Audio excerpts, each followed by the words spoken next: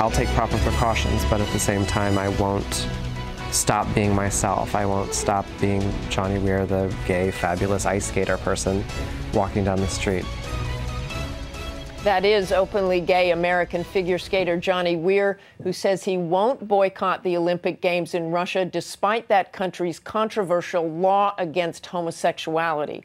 George is back to talk about that and more, and we're joined by Christine Brennan from USA Today and LZ Granderson from ESPN, the magazine. Christine, I want to start with you. Do you think the Olympic Committee is really missing an opportunity to hear? I do, Martha. I think the International Olympic Committee could basically say to the Russian government, you must change this law. And here's why.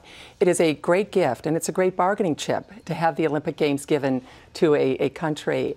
Russia, Putin wanted these Olympics more than anything. He himself lobbied for the Olympic Games several years ago. So just as the opportunity was missed in China, with dissidents being thrown in jail because the Olympics were held in China, the IOC missed an opportunity there to demand human rights change for generations. The same thing. And it's really quite extraordinary what's going on in Russia. Even if they say they won't arrest anybody, you've got people attacking pro-gay rallies, all sorts of things going on. Exactly. And the Olympics, at the end of the day, Martha, the Olympics is about inclusion. This is all about having athletes of the world show up and come. Obviously, there's commercialism, et cetera. But the bottom line is this is a chance for the Olympics to tell Russia this is not acceptable for generations. LZ, is the Obama administration missing an opportunity here? What do you think should happen? Well, absolutely. Not necessarily the Obama administration, but certainly his Secretary of State. You know, in 2011, Hillary Clinton gave, arguably one of the most historical speeches in UN history when she talked about gay rights being human rights. And this was John Kerry's opportunity to follow up with that, to show some consistency.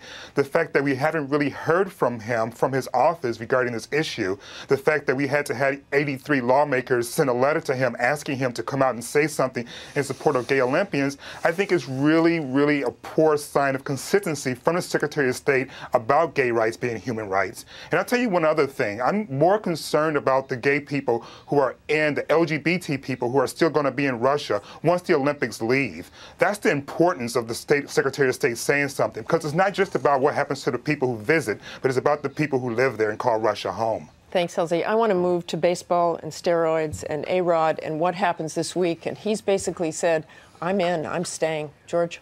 The New York Times this morning reports that his lawyers are preparing for a lawsuit that could draw Major League Baseball into potentially embarrassing testimony. Who does he think is going to be embarrassed? The implication of that is that A-Rod is holding Major League Baseball hostage. He's taken himself hostage and is threatening to shoot himself. All the evidence, and there's a mountain of it, that Major League Baseball has gathered is in the possession of the Players Association and A-Rod himself. He knows what he's looking at, and I think he'll settle. Christine?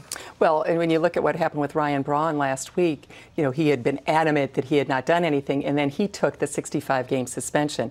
This is mountains of evidence that that Major League Baseball has against all these baseball players, apparently 10 of them in all. These are records, these are documents. This is not your grandmother's or grandfather's drug test anymore. This is as if you were trying to get evidence in a criminal trial. Major League Baseball has the goods on these guys, and A-Rod is in big trouble. Thank you very much, and thanks to you, LZ, for joining us.